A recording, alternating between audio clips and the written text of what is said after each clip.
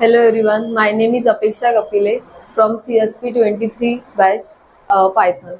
So I am going to explain you data type. So data type is basically the classification of knowledge or atom. Data type has a two type, which is scalar and non-scalar. Scalar is also known as static data type and non-scalar is known as dynamic data type.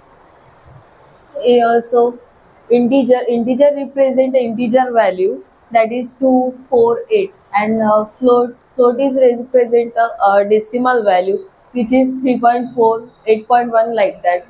Next one is string. String is a sequence of character which is enclosed in double quote or single quote. Next is boolean. Boolean represent output in the form of true or false. Next one is complex. Complex is a represent a complex number, that is a plus bj. It uh, it represent as a and b is imaginary number and j is represent a suffix.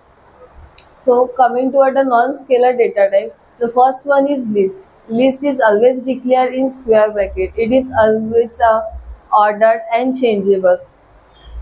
It is separated by commas. So list inside list, we also called as nested list.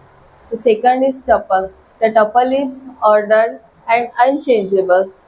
It is declared in round bracket.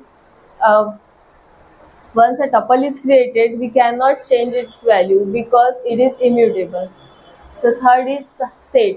Set is always declared in curly bracket, which is unordered, unindexed.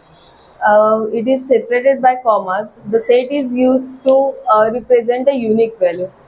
The last one is dictionary. Dictionary is unordered, indexed, and it is always represent in the form of keys and values.